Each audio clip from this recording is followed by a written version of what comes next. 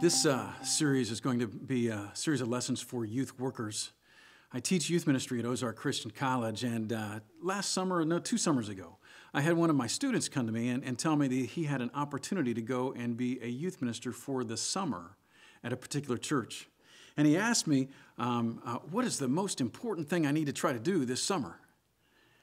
And he was so excited, telling me about some of his plans, some of his ideas, and different things. And I said, well, honestly, the most important thing you need to do is to prepare for the church for when you're not there after the summer's over.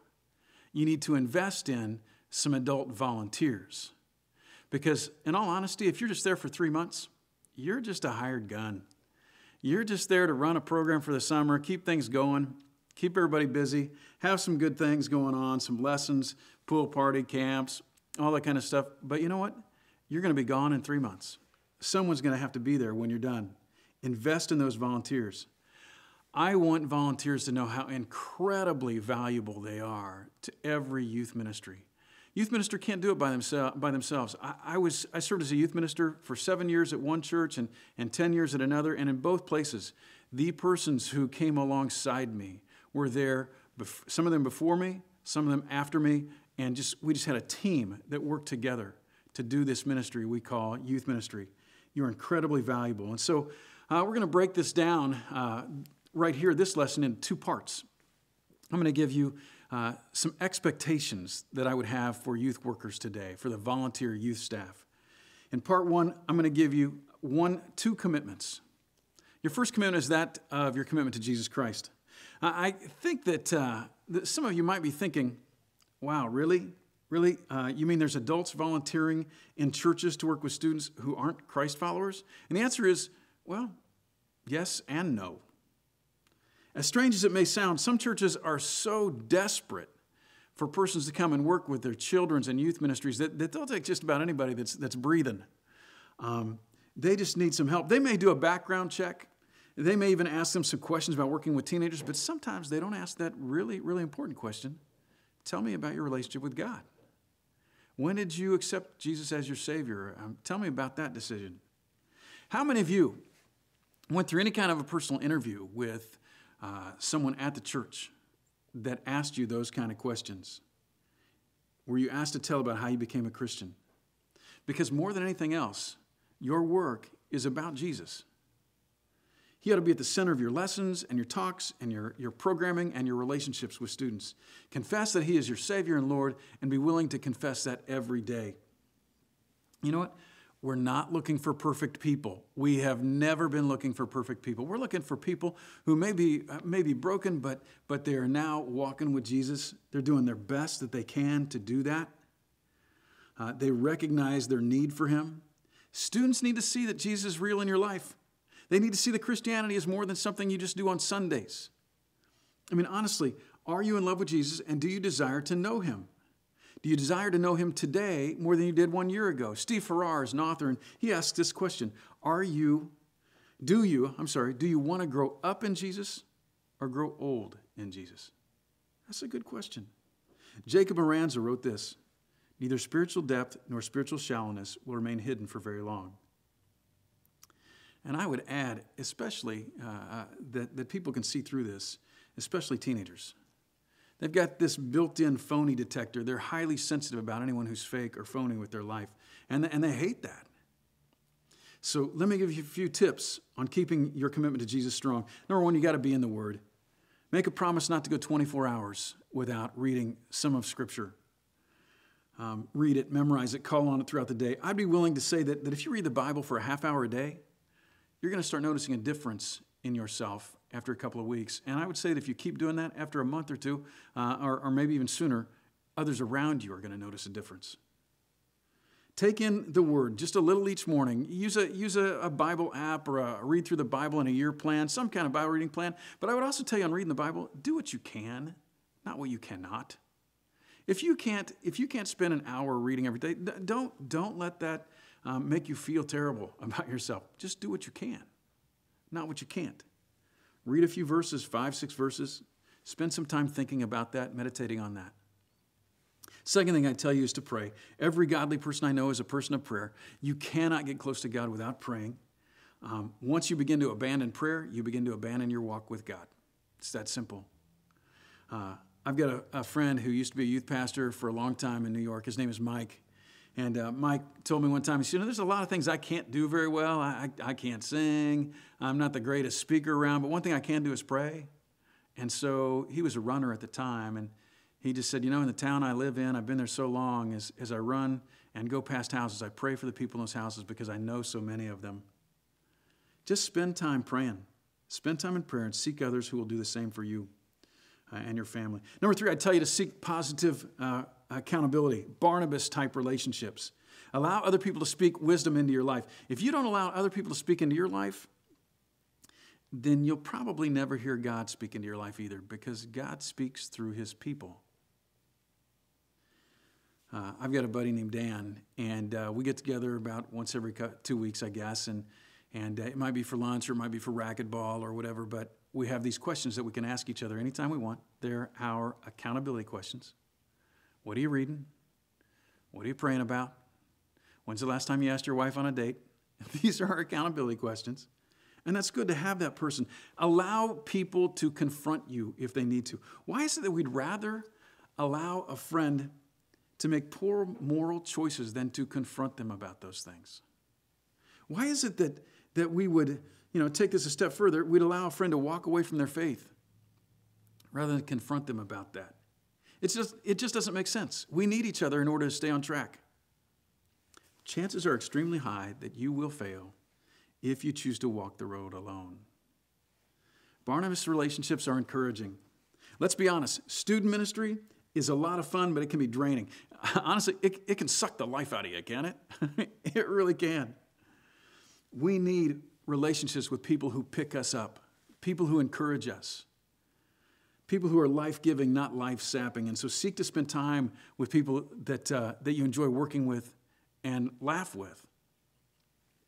Number 4, I'd tell you just to love the church. As imperfect as the church is, she's the bride of Christ. And so love the church. Don't be critical of the church. Besides your attendance, you'll support the church and you'll support those who work there. If you want your students to love Jesus and love the church, well, then you've got to do that. It's that simple. You love the church in your words, your actions, even in your church attendance. And number 5, be teachable. And on this be teachable part, I would tell you a couple things you can do is one, read Christian authors. There's so many good ones. Find some that just speak to you. Mark Twain once said, those who don't read are little better off than those who cannot. I read one time that the average adult reads 0 books cover to cover once they get past college. That's amazing. By not reading, we actually minimize our impact because we don't choose to draw on the wisdom of others or the experience of others. John Wesley told a group of young ministers one time, read or get out of ministry. There's just so much good you can gain from it. So many good books, so many good authors, Tim Keller, Francis Chan, Dallas Willard. Second thing I'd tell you is to build life-stretching experiences into your calendar. It is so easy to become complacent in your walk with God. It's kind of the same way that you can become complacent in your work or complacent in your marriage. It happens too easily. We build life-stretching experiences into the calendar for our students and our student ministries. Why don't we build them into our own life? Like taking a personal 1-day or 2-day retreat. I know those are hard to find.